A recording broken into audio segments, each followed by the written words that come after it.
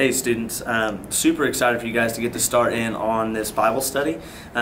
Basically, kind of what we're doing is we're doing like this series of questions, and the way that we've kind of posed them is these series of questions to kind of introduce you into some of the basics of the Christian faith. And so your awesome leaders are going to be walking you guys through this, but I did want to make a video, and we as a ministry wanted to make a video to kind of just introduce some of these things to you, kind of hopefully press on why these matter, and kind of give you an idea of what you're going to walk through this week. And so this week, as we start out, you guys are kind of trying to answer the question of who is God.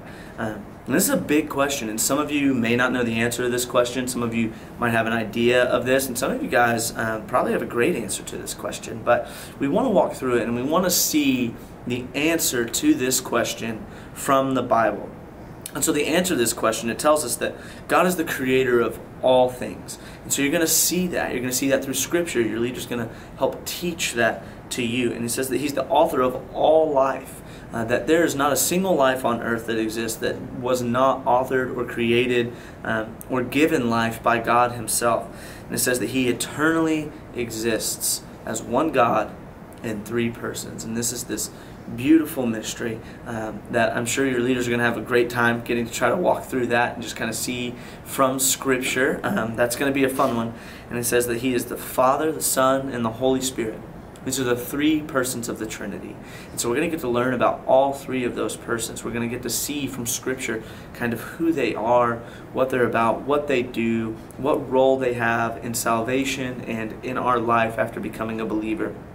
It says that each person is fully and truly God. They are one in substance, glory, and love. All three persons of the Trinity, the Father, the Son, and the Holy Spirit, are worthy of glory, and they're worthy of our love. And so I hope that this encourages you guys. I hope that this week you guys get a lot out of this.